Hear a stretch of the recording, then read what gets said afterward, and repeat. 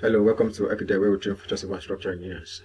My name is Fashe Uchet. Today, we want to show you something special, very important, which seems to look like a angle beam, but it's not an angle beam, and we call it what? We call it Corbel. So as you can see, looking at this structure here, you can see we have two-way Corbel and we have a single Corbel. That means this one is double. As you can see, this one is double, and since it's double, so as you can see, this is double Corbel, while this one was single Corbel in this structure. So therefore, how do you now design it using the Protastructure software? So let's see how we can now show you how to see what to do with this single Corbel and also double Corbel. So therefore, let's start. Now looking at this Prota detail, this is where you come to design your Corbel. Is that okay? So now we come to design library, and from design library you can see Corbel. So we click on it, and once you click on it, a dialog box will appear, and once it appears, you can see Corbel 1. Now if my Corbel 1 is a single, as you can see it's single, and if my Corbel 2 is double, understand I have to put 2, then I come to this place. You see cantilever count is what? It's not single, it's what? It's double. Is that okay? Can you see it now? It's double. So what you are seeing here, so you can see this double now. You can see this side and this side, so you can see it. That's a double Corbel. Is that okay? That's double. This is double, and then this is single. If you click on this like this, so you can see single. So and that's why you are seeing this one also single. Use it now. So this one now in my design, I might be having this one as what? Corbel 1, and this one as what? Corbel 2. So which means that after designing this one as Corbel 1, I have to come and design this one and as what? Corbel 2, depending on my design and the location of my Corbel. Is that okay? So that is that. So let me go back to Prota detail. So looking at this is what we are having. Is that okay? This is what we are having. But before you continue, aside after you have chosen your cantilever count, is that okay, which is either single or double, then the next thing to do, first of all, is to put your load. Is that okay? Because it is your load that will now determine what the kind of foundation section or dimension you are going to use that will pass the design. Is that okay? Because if I just put anyhow value here, and later I now go and enter my value for load, we discover that this value might be useless. Actually, might be useless. 89 to 90% might be useless. So the best thing to do is to first of all do what? Put your load. Is that okay? Load your Corbel first. Is that okay? So I'll come to this place and click on what? On load first. So you can see the load that is resting on this Corbel. Can you see it now? So it's because that it's attached. It's attached to what? It's attached to your column. Is that okay? It is well attached to your column. So now, since it's well attached to your column, you have to know the load. Is that okay? The load is very important. So very important, as I said, it's very important. And when you look at Corbel, we discover that Corbel are structural. At times we call it bracket. Understand? We call it a bracket. But before I continue, we discover that when we talk of Corbel, they are reinforced structural members. Is that okay? So, and this, looking at it, you can see that they are short structural projected member. We can also call it what? A cantilever Corbel. Is that okay? It's a Corbel with a short distance. Is that okay? That's this what we call Corbel. Is that okay? So, and the purpose of it is used to do what? To transfer vertical or horizontal forces from beam to wall or to column. Is that okay? From beam, don't forget, I say transfer what? Vertical and horizontal forces from where? From beam to what? To wall or to what? To column. So that is that. So looking at this, so for us to know the load, you have to do your calculation to get this load. So because if you look at this structure here, you can see. For example, you can see this slab here. You can see it's resting on this Corbel here, isn't it? And this one also is resting on this thing, on this Corbel here. So therefore, you need to know the load. Is that okay? The weight of this in kilonewton that is resting on what? On this particular Corbel. Is that okay? So you have to know it. And once you know you have known the value, understand, different from what? Single Corbel. Is that okay? This is one way. Whatever be the value here, you put. Whatever be the value here, you put. Whatever value here, you put. So that is that. And for us to continue, I will now go to my Prota detail now and put what? My value. Let's assume after doing my calculation, just I've shown you the load that is resting on it. Let's assume it's let's say 450. Let's use 450. Now from this 450, is that okay? Let's use a higher value. Is that okay? And let's see how we can design it to pass the design. Is that okay? So let's use let's say 800. Is that okay? 800. I'll first of all enter what? My value first, 800. So before then after I've entered my value 800, and now this is a lateral load. Understand? You can see it's already filled. failing here. Vertical load, you can see it's already failing here. So this one, let's, based on the design, the lateral load from this geotechnical report, whatever be the value you are going to put it here. Let's say let's say C21 22. Let's use 22, or let's 22 or 20, or let's just leave it. Let's leave it at 20. So that is that. So I haven't done this one now. I'll now go to my dimension and start. Is that okay? To ensure that this place passes the design. So now what am I using? Let's say I'm using a single. Let's say a single. Is that okay? If it's double, don't forget, if it's double, I have this, and if it's single, if it's a single, I have this. And not only that, now this type, you can see cantilever count is what, single. Then cantilever shape, what's the shape? This one is tapered. If it's rectangle, can you see it now? You can see the rectangular type of it. Is that okay? So whichever one you want to use for your design, so that is left for you as a structural engineer. Is that okay? So that is that. So I'm using a tapered shape. Is that okay? So that is that. Now when you talk of Corbel length, now from this point you can see this is a column here. This is a column here, isn't it? Now from this column out, the Corbel projection is what we have to know it. So now left for you, now based on the kind of load that you want to carry, you can, let's see, we are having a what we call is 450. I'm using a 450, sorry, 450 projection. Is that okay? That's from this point here to this place, 450. I'll now click on somewhere else, so you can see it has extended. So now when you talk of Corbel width, now this Corbel width depends on your column size. Is that okay? Depend on your column size. So if I'm having, for example, let's say I'm using 225 column. Is that okay? So you can see it has reduced. So automatically coming to this place, I cannot be having a Corbel that is more than what, 225.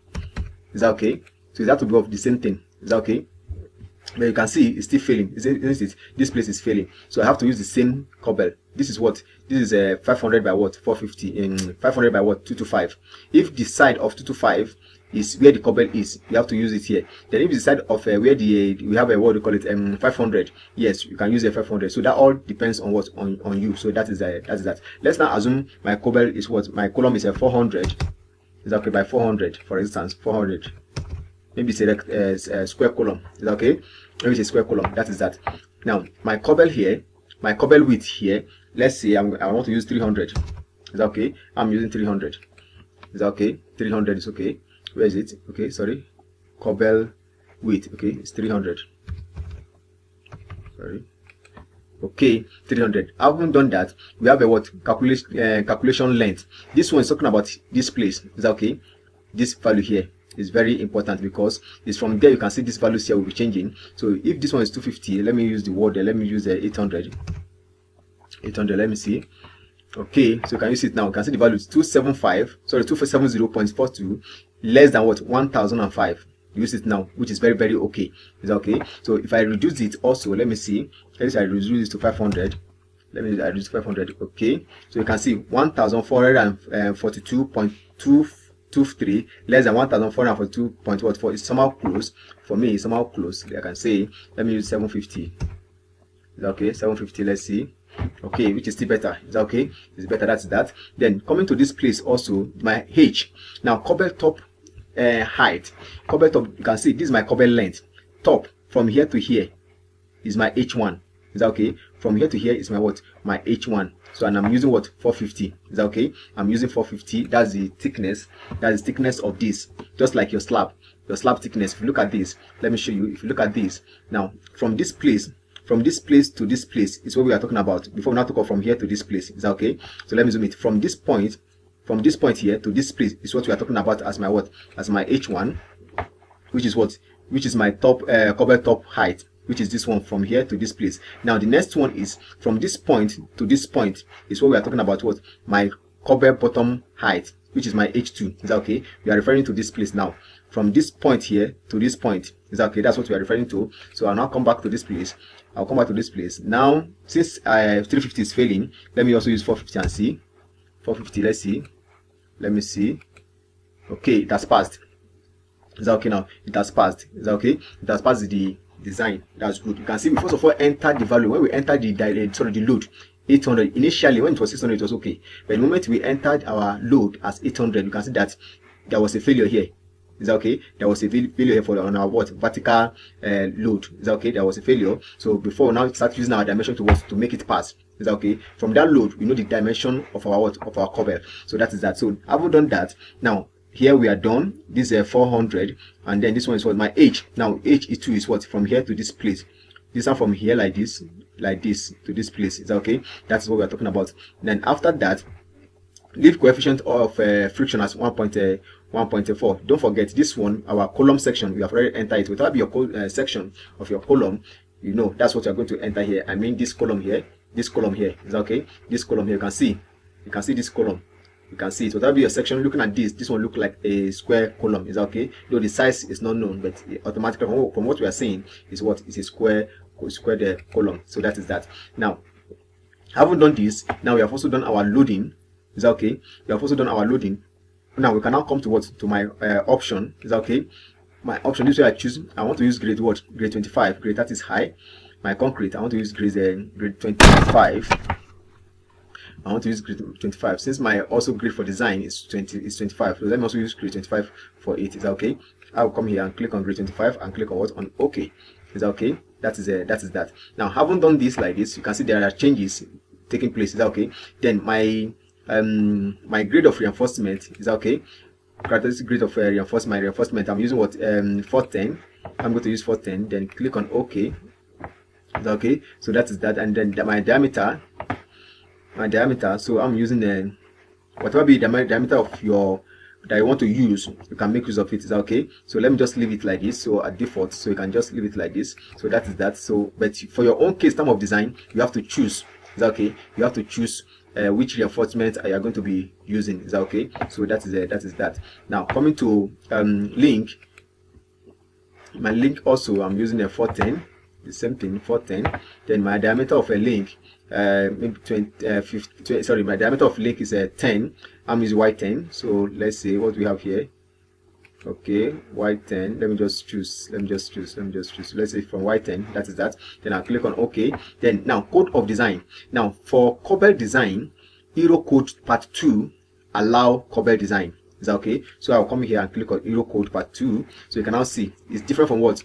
From TS500, because you can use it now. So I'll go to what? Hero Code Part 2, which is this. Is that okay? That is that. You can see based on our dimensions here. You can see based on the dimension we have here, everything still past the design. So that is that. Now, having done this, click on option, and we have done all of this. Now come to my reinforcement. You can see it's very, very important. So though here is passing, can you see? It's passing the design. Very okay. So if you have not come, let's say I stopped at this point, looking at this car, yes, I've designed my Corbel is very okay. Is that okay? It's very okay. It's very okay. I can print it. You see, you'll be moving around with confidence that yes, you have a design, not knowing that there's actually a failure from your design. So now I'll come to my reinforcement. I will enter all of this. Come to my reinforcement. You can see there's a failure. Tension bar. You can see in form of a cantilever. No, it's a cantilever, isn't it? Cantilever. So therefore, you can see the tension bar 6 is what is failing. It's failing. So then the link is very okay. 16. That's okay. Then come to this place. You can also come to this place. Let's reduce it. Let's reduce to 10, and let's see. See, it's not passing because of the load. Is that okay? It's not passing. Let's see. 12. Okay. 13. Okay. 16. Okay, 16 pass. Okay. What about tension? Let's use the same 16. Will it? Okay. 16 is not passing. Is that okay? 20. 20 is not passing. So we come to this with 25. It's not also passing. 30. Okay, 30 pass. So the other things we are going to do to reduce this. Is that okay? To reduce this. Okay, let's see if this one is not passing. Is that okay? If this one is not passing, it's passing at 32, which is somewhat high. Is that okay? And don't forget that when it comes to reinforcement, the lesser your section of your column or your Corbel, the bigger reinforcement it will require for you to be able to pass the design. Is that okay? And the bigger your section of your member, either column or beam or Corbel, you discover the lesser what the reinforcement you have. Please take note of that. Is that okay? Or another option that we also have, since we are having this one like this, is to reduce the spacing. Is that okay? To reduce the spacing. So let's see if I should reduce this spacing now. I reduce it to 25. Sorry, the diameter of that. Then I'll now come to this place and reduce it to what? 100. Let's see. 100. Let's see. You can see that's passed. That means with this Y25 instead of Y32, Y25 at this spacing, what it has passed our design. So this is how to go about it. So once I've done this one now like this, automatically once I click on reinforcement, it has been designed. So you can see it's okay. I come back to this place, 25. Okay, at the spacing of 100 again. Let me see. Okay, that's passed. So can you see it now? So that is that. So the next thing I will now do, I will now click on what? On OK. Is that okay? I will now click on what? On my OK. Then once I click on OK, you can see it. You can see our reinforcement here now. So you can see 8y25 at the spacing of what? 100. You can see for our tension. So can you see it now? And also, if you look at it, you can see the shape. You can see how it is. It's like inside this column. You can see it here. So and that is that. And also you can see 2y8 at series of what? Of 100. So everything at the plan level. So you can see it 8y16, sorry, 5y16 at space of 100, and also this one is 300. Don't forget, remember 300, and this one is our what? Our section, which is 400. This is our column now. Can you see? This is our column. Is that okay? From the plan view, this is our column.